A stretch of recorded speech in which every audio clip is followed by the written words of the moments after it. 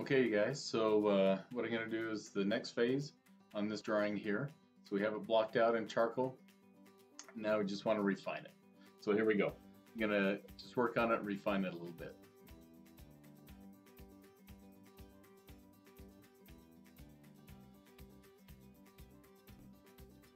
Okay, so here we go.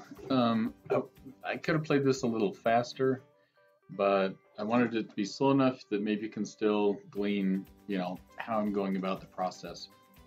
So anyway, what we have is the lights and darks basically blocked out, and so what I'm doing is just going in each area, trying to refine the shapes as I go. I had a lot of erroneous shapes, so don't worry at all about charcoal. Just dig in and move things around, erase things up.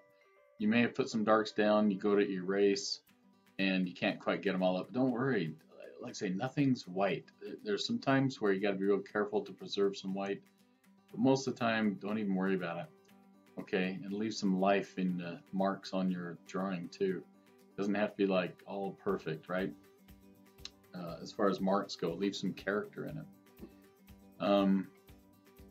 So I'm reshaping, really working on that shadow. Sometimes shadows seem kind of subordinate, but in the end, if you got a nice object and the shadow's not working, it can just be a huge distraction.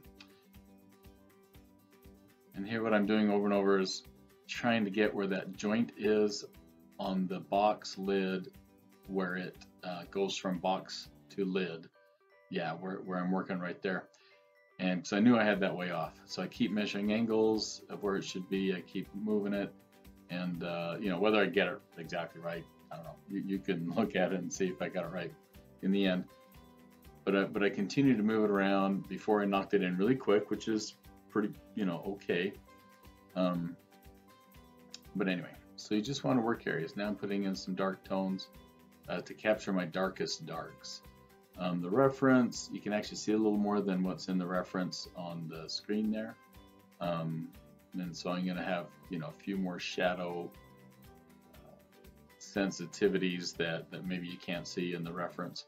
And reshaping that little guy, the little latch tab or whatever it is. So again, the idea is just look at a section, not necessarily a physical piece of something. I mean, you can, like the lid, but honestly, I never really thought the lid. I just thought, okay, shadow shape inside of that lid, shadow shape or corner at the shape in the corner of it, and things like that.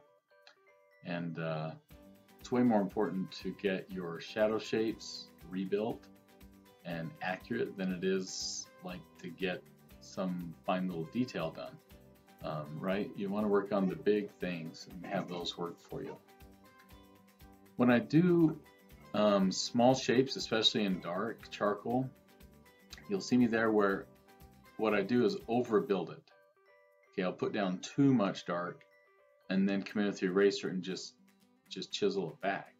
That's much easier than going in and trying to do teeny exact little pushes with the chalk. Especially if you do the actual chalk on the paper, it's going to leave some very distinct marks.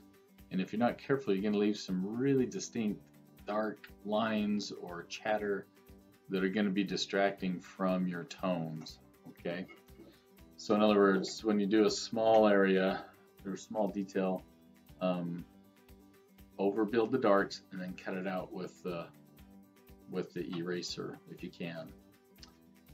And what I mean by if you can is if it's appropriate. There's some times where you got to tiptoe in and preserve some whites, but most of the time just want to do that. Now again, just squinting down, looking at tones. At the base of the lid, at the box, see where I've overbuilt the shadow? And in a minute here, I'll go in and delineate, yep, right there. Delineate that edge, okay? So I'm not worrying about that edge until it's ready to put it in, okay? Whether I nailed it or not, I don't know. You can tell me whether it's off or not. I can see some angles that aren't that great. See that little guy right there that I'm working on with my finger? That is an ellipse. That's a circle, one of those circle plastic things you have to cut to open a box. And look at the elliptical half of that circle, right? You should be familiar with that.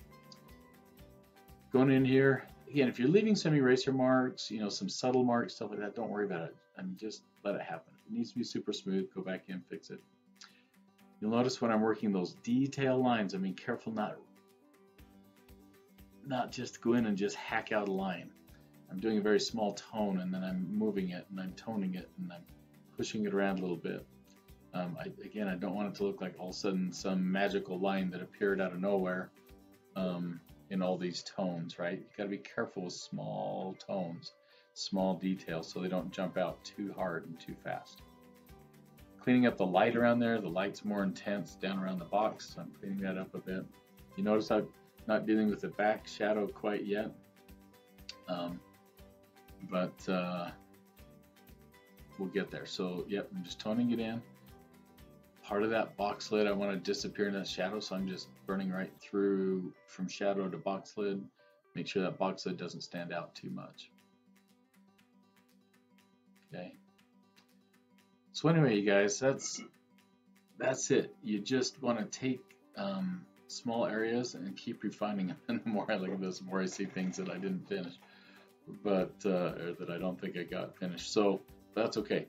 It's working. It's talking. I can always go back in and push some tone around and refine some shapes and do things like that. So anyway, enjoy, and hopefully this will make sense watching this a little bit. Now I'm just going in, darkening up some edges and tidying some things up as I go here. So anyway, good luck with everything, you guys, and here we go.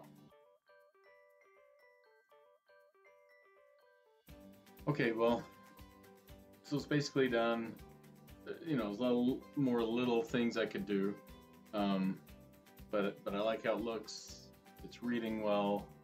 I can sit there and check for more lights and darks. In fact, I can push those down while I'm thinking about it. Anyway, just a lot of different things you could do. But at some point you want to call it done and